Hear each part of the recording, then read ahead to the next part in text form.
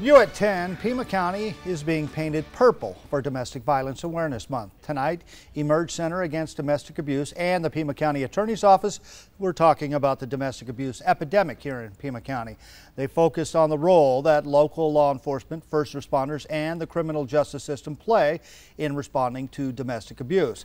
To show support, buildings around Pima County will be lit up purple all month long.